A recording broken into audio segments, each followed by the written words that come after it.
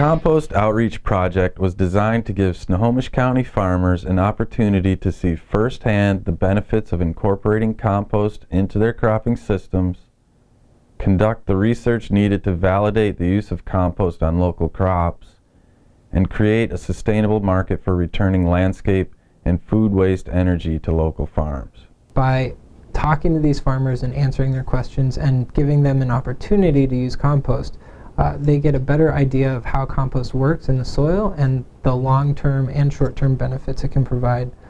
The compost in this project is coming from a local compost generator that collects food waste, yard waste bins, and source-separated commercial food waste from the city of Seattle and the surrounding metropolitan areas. I was approached by WSU to come down and see if I would be participating in a compost trial on our farm, and I agreed, and so that's where we started from. We've been in business for probably 40 years or plus, and now we're into the pumpkin patch entertainment business. We do grow produce for our roadside stand. Everything we raise, everything we do is on this farm. Over the past 2 years, we conducted compost research trials on 3 Snohomish County farms. The crops involved pumpkins, triticale, and corn for silage. At each of the on-farm research sites, the addition of compost was compared to the growers' business-as-usual management control plots in a randomized replicated design. We measured soil properties, crop yield, and water infiltration of the compost-treated plots versus the business-as-usual plots. For the triticale crop, the compost-amended plot showed a 100% increase in yield. The pumpkin crop showed a 20% increase in yield. We saw no significant difference in the yield of corn silage. This may have been due to the fact that planting occurred too soon after the compost application, but we have no data to support that theory. How did the compost affect your crop?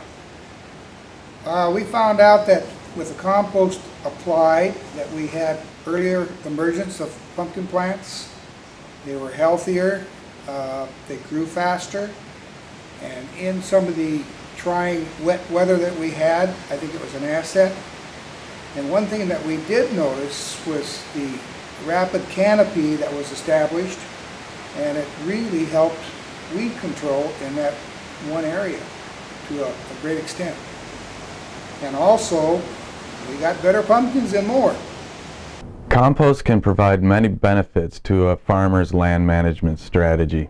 The compost improves soil quality, provides nutrients to the crops, buffers soil pH, decreases erosion, maintains soil moisture, and adds organic matter to the soil. Compost can potentially improve marginal land and help farmers reduce their dependence on chemical fertilizers when used as part of a land management strategy that incorporates crop rotation, tillage reduction, and cover cropping. On the second track, we're working on demonstration projects. We do this by meeting up with a farmer, and then we'll get compost delivered to their site, and we will try to guide them to what will work best for their application. Thanks to grants from Snohomish County, farmers received the compost free of charge and were responsible for applying it alongside a business-as-usual control. There are a wide variety of growers utilizing compost in our demonstration project. But I will be alright, so you don't have to worry. It's taking up the time. Crops involved included pasture grasses, winter wheat, barley and triticale, clover, field corn, sweet corn, tomatoes, greens, potatoes, beans, peas, strawberries, pumpkins, eggplant, spinach, carrots, nursery, and orchard trees. At the end of this demonstration trial, we conducted a survey to gather feedback from the farmers who participated in our project. 100% of the project participants believed that the compost was a benefit to their farm enterprise. 93% of the farmers believed that the compost improved their soil quality. 70% of the farmers believed that the compost improved their crop production. One of the key findings of this project was discovering that what the growers are willing to pay for compost may not necessarily match the compost producer's current price for their product.